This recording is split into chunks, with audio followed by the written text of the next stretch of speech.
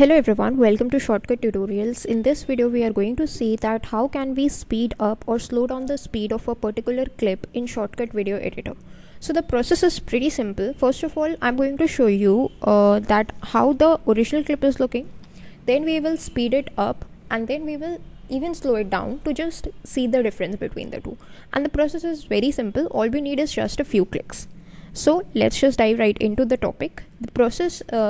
The first step of the process is that you need to import the clip which you want to work upon in your Shotcut.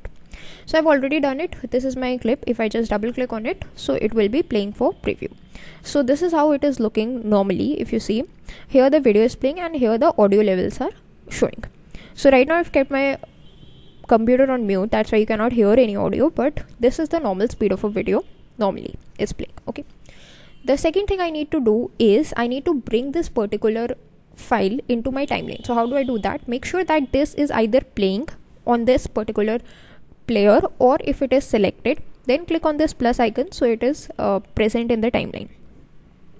Let's just give it for a few seconds, and here it is in the timeline. If you want to just zoom out or zoom in, then you can use this zoom slider here.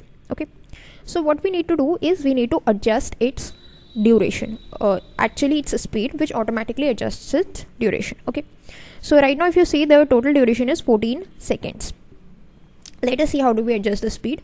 Either you can bring up this properties, or either it would automatically be there. If it is not automatically there, to bring it up you can just right click and click on the properties, and the properties will be shown here. So once you have brought up the properties, you will see that there is a speed that says 1x right now, which means the normal speed. If you want to increase the speed, let's say to 3x or 3.5x, so you have to apply the value of that particular speed using these arrow icons, or use it or simply just type it and click on apply.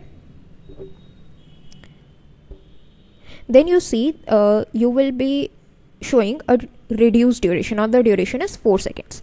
If you just play on this video, then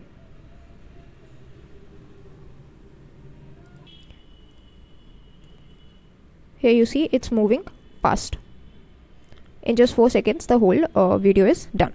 Similarly, if you want to reduce the duration, let's say let's just reduce it to a 0.5 duration, and once we click on apply, then you will see the duration has changed to around 29 seconds. Let's move on to the very first frame and play this. So now it moves in almost half the speed of the original speed. So that's how we work with the video speed and the video duration in Shotcut videos.